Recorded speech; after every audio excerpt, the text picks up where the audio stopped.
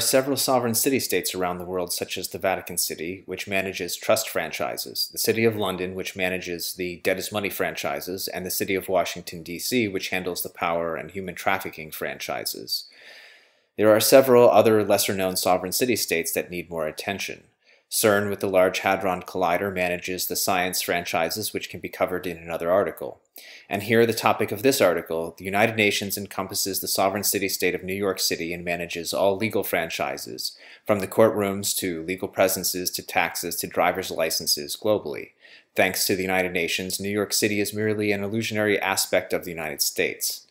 The entirety of New York City has been taken over by the United Nations. The effect of the UN takeover of New York City extends to every county in America and affects every citizen on the planet.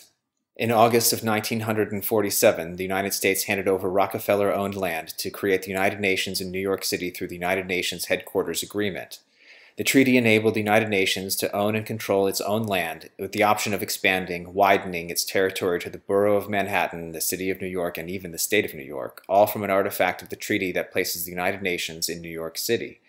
These secret supplemental agreements with the United States enables the UN to widen its land territories to at least the city of New York. To this day, the State Department refuses to give us its true, current definition of the United Nations Headquarters District.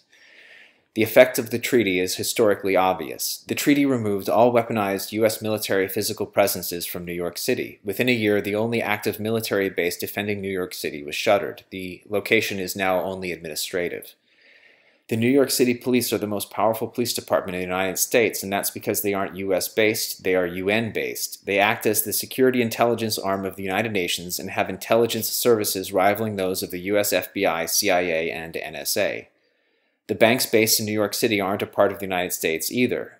New York City banks are literally international United Nations jurisdictional banks. That's why they only get fined by the U.S. and no bankers go to jail despite clear and obvious banking crimes and fraud. UN banks don't need to follow U.S. laws. An interesting rat fact about the City of London, they allow infinite rehypothecation, which is to say the same asset or piece of gold can be fractionally sold any number of times where the receipt is the only thing that needs to be delivered. It is literally a scam with multiple receipts for the same asset or piece of gold. The City of New York appears to allow the same infinite rehypothecation rules for financial assets and transactions. Such infinite rehypothecation is the only way for New York City to be competitive with the City of London's financial rules. Here is a mayor of New York City, Rudolph Giuliani, claiming New York City as the financial center of the world. And we'll commit ourselves to keeping major city institutions like the New York Stock Exchange right there where it belongs, in the financial capital of the world, in the financial capital of the world, in the financial capital of the world. All IRS taxes end up at the United Nations. The United Nations International Monetary Fund simply are doing business as the IRS and funds UN member nations with and by loans. The United States is not a country, it's a United Nations member nation, a corporation funded by loans of new debt money. Well, you're absolutely right, Judge. You know, what we have to look at is the President is the Chief Executive Officer of this corporation called the United States of America. The President is the Chief Executive Officer of this corporation called the United States of America. This corporation called the United States of America.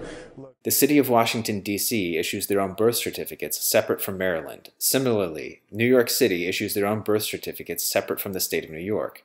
Stunningly, Donald Trump has a City of New York birth certificate and is technically not eligible to be President of the United States for being a non-United States United Nations city-state citizen. Similarly, City of Washington, D.C. citizens are not eligible for U.S. presidency either. The majority of birth certificates worldwide end up at the Depository Trust and Clearing Corporation at 55 Water Street, New York City. And this is where the legal franchises of the United Nations kicks in.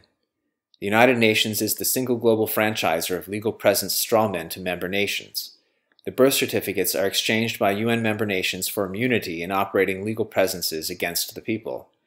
All nationals have been placed into a trust for being stateless. The United States is merely a de facto corporation managing the United Nations member nation franchise upon legal presences. The highest law is not the U.S. Constitution nor statutory code. The highest law is United Nations Universal Declaration of Human Rights and applies to legal presences. It is the definitive document of human slavery by imposition of legal presences, which are a corporate franchise overlay. The Universal Declaration of Human Rights are non-extendable limited benefits, not rights, that are granted merely to legal presences, which are literally and only corporate bank accounts behaving with corporate personhood, or better put, person corporatehood. The United Nations, through the Universal Declaration of Human Rights, outlaws justice across Earth due to the Nazis abusing the practice of legalisms with political, racial, and religious bias. The United Nations centralizes all things legal into a single structure and then replaces all courtrooms globally with competent national tribunals.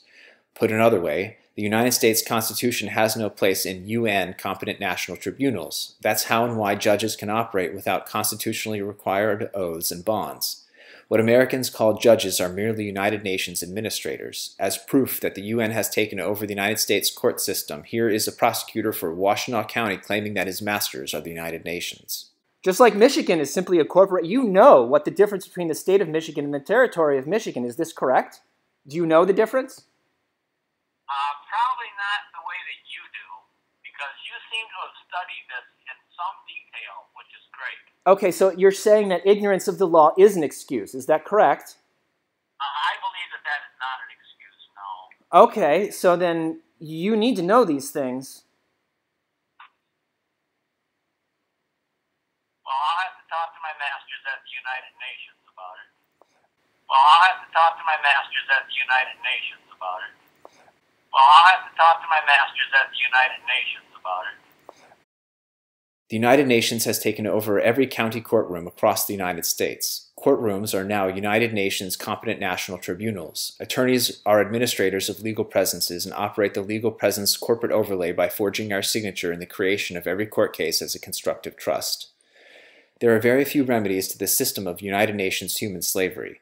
Expatriation to a non-United Nations member nation and canceling the UN birth certificate legal presence are apparently a few of the methods to actually change the jurisdiction to without the United Nations. An attorney once told me that everything legal is a fiction. As it turns out, everything legal is a lie. This is one reason why the World Government of World Citizens is so important. It is a non-legal, lawful country outside the legal fictional construct of the United Nations. A citizen of the World Government of World Citizens is a non-legal private citizen. World citizens operate in our home country across the globe and are protected by the Foreign Sovereign Immunity Act in the United States for being without the United States. There are at least 7 different definitions of the United States. The clearest statutory definition of the United States that can be provided is that it is the United Nations doing business as a legal overlay map of the 50 states located merely and singularly in the city of Washington, D.C. In that sense, the United Nations has taken over not just the state of New York, but also the city of Washington and the 50 states. Indeed, the United Nations Universal Declaration of Human Rights has replaced all courts globally with competent national tribunals and imposed legal presence corporate overlay slavery upon all citizens in all UN member nations. Lastly, 2 quick rat facts about the United Nations. The reason why Vatican City refuses to join the UN is that it would have ceded power to the UN, but the UN authority is granted by the Vatican, not vice versa. The legal presences of the Vatican City must be ecclesiastical and not under any external authority such as the UN. Otherwise, the UN could replace all ecclesiastical courts with their competent national tribunals and profit from making criminals out of the clergy for their own purposes. The most comical and ironic aspect is the only real unique land that the United Nations owns and is thus centered is a small man-made wildlife refuge island called Uthant Island located outside the main United Nations headquarters made from tunnel construction debris. The entirety of the United Nations might be to protect Uthant Island from the rest of humanity.